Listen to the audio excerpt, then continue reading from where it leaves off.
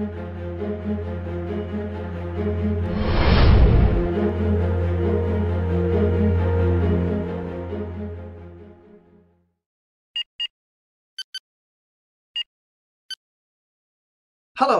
and welcome to the next Klingon lesson for the free-to-play browser game Star Trek Infinite Space. My name is Lieven Litar. I am the Klingon teacher from Germany. Today, I would like to talk about the expressions used in battle. One of the most of them is of course the cloaking device, the sho wi. Sho wi means literally thing which does hide. You have the verb sho and then wi, which makes it a noun, something that hides.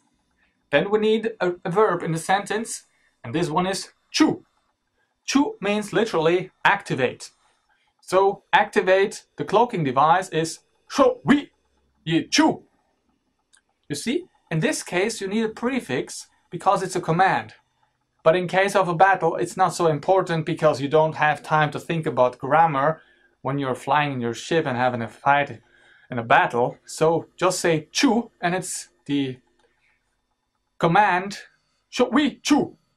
Now the opposite of activate is of course deactivate, and then you need a suffix that's being added. It's cha.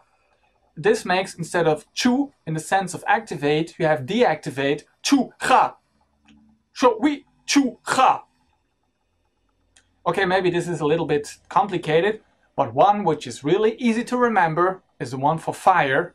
It is just Bach. Bach. This sounds quite like the ancient composer Johann Sebastian Bach, but only if you speak it in English. A German would not say Bach, he says Bach. So, if you want to fire your torpedoes, just say Bach, and your battle can go on.